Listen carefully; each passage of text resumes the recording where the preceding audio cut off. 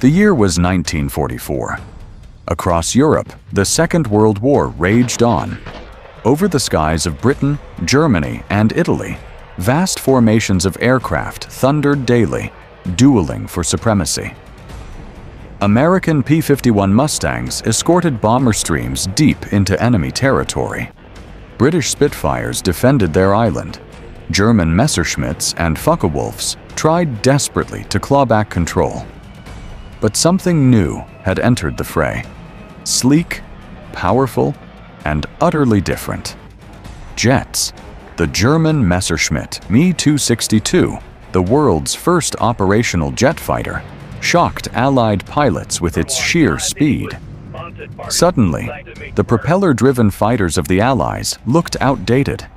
Britain scrambled its own jet, the Gloucester Meteor, into the air. And the United States? The richest, most powerful industrial nation in the world? And so, in desperation, the U.S. Army Air Forces turned to a small, secretive group inside Lockheed, led by a man who would become a legend, Clarence Kelly Johnson. What followed was a tale of genius, urgency, and audacity that produced America's first jet fighter, the Lockheed P-80 Shooting Star. In Germany, the Me-262 was entering squadron service. Its speed, over 540 miles per hour, made it untouchable to most Allied fighters. Britain's Meteor, though less capable, was already intercepting V-1 flying bombs over southern England. And the US, still deeply committed to piston engines. While Rolls-Royce in Britain and Junkers in Germany invested in jet turbines, America's industry largely focused on churning out thousands of tried and tested aircraft. It wasn't incompetence, it was prioritization. At the time, America's factories were producing over 96,000 aircraft annually.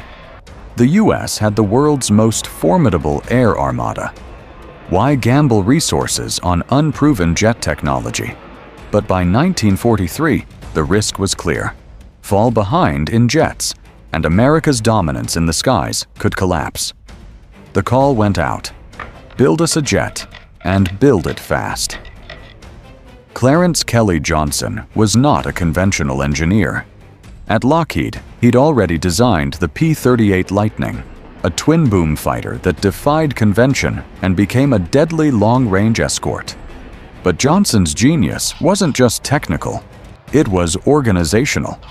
He believed in small, agile teams, free from bureaucracy, working in secrecy.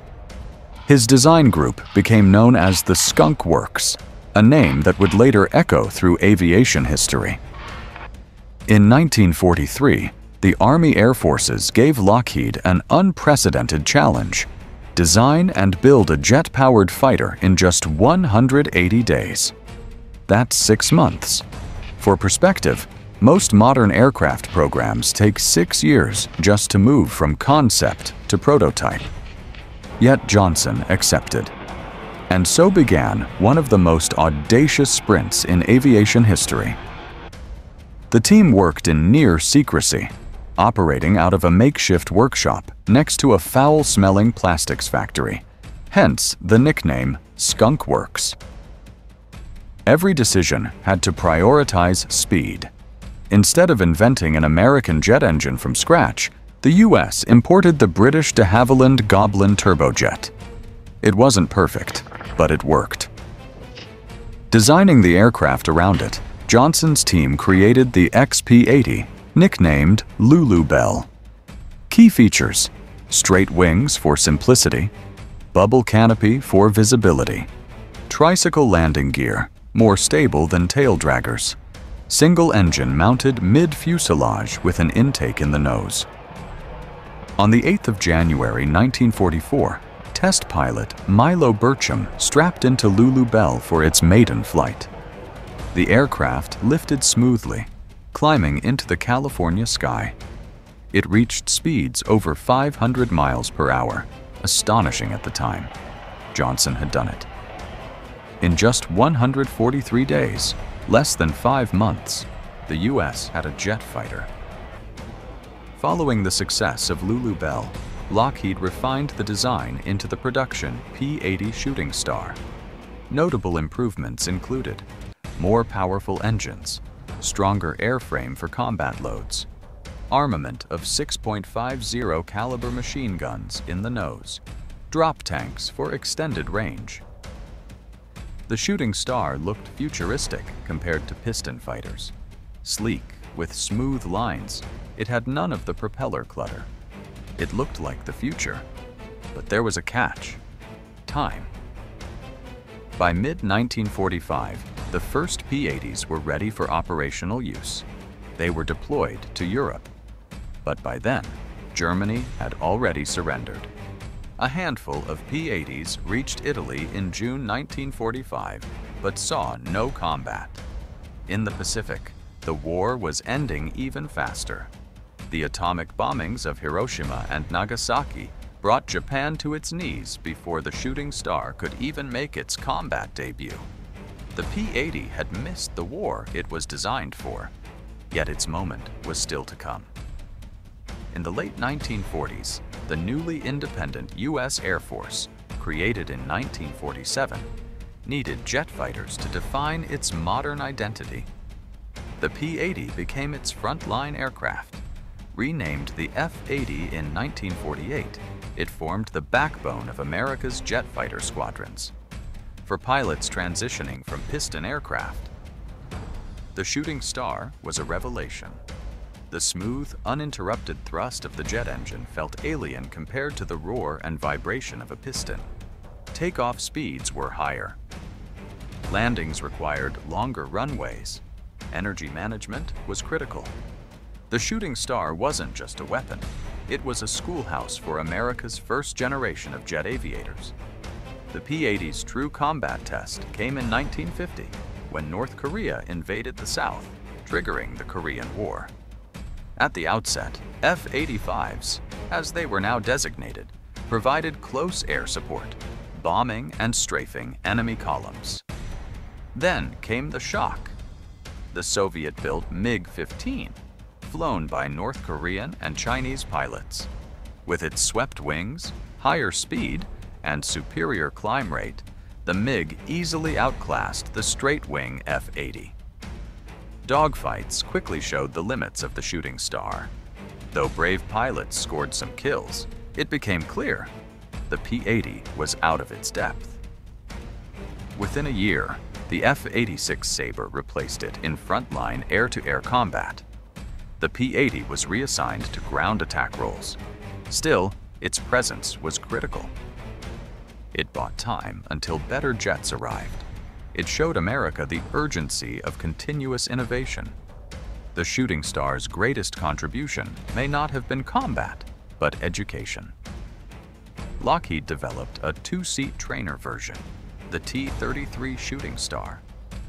This aircraft became one of the most successful trainers in aviation history. Over 6,500 built. Used by more than 30 countries. Trained tens of thousands of pilots for the jet age. For decades, young aviators took their first jet flights in a T-33. Some later went on to fly supersonic fighters, space shuttles, even lunar missions. In that sense, the Shooting Star's legacy was written not in victories, but in generations of aviators who cut their teeth in its cockpit. Though overshadowed by later jets, the P-80 was the seed of something far greater. It proved that America could design, build, and operate jet aircraft. It validated Kelly Johnson's Skunk Works philosophy. It forced the Air Force to rethink training, tactics, and technology. From the P-80 came the F-86 Sabre, which dominated Korea. From Skunk Works came icons like the U-2 spy plane, SR-71 Blackbird, and F-117 stealth fighter. Without the P-80, the trajectory of American air power might have been very different. Today, the P-80 is rarely mentioned in the same breath as the Mustang, Sabre, or Phantom. It wasn't decisive in battle. It wasn't the best at anything. but it was the first. Museums across the United States preserve shooting stars, silent reminders of a moment when America leapt from one age into another. Pilots who flew them remembered the thrill and the fear of stepping into something so new, and aviation historians remember it as the spark that lit America's jet age. Epilogue: a brief blaze, an endless legacy. The Lockheed P-80 Shooting Star was aptly named. Like a meteor streaking across the night, it burned brightly, briefly, and then gave way to something greater. It missed its war. It was outclassed in its next.